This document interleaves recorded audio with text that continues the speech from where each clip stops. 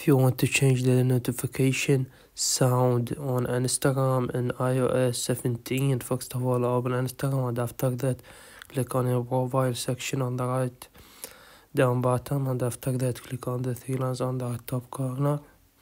Click on settings on the first option, scroll down and click on notifications, and from here you need to turn on only the things you want, the things you need, and after you turn on from here the things you need, after that click out of the app and head over and open the settings app from here, and after that click on sounds and haptics and click on text tone on the second option, and from here you can change the sound of the notification to any sound you want. And basically that's it. Please leave a like on the video, and if this video helped you, subscribe to our channel. Thank you.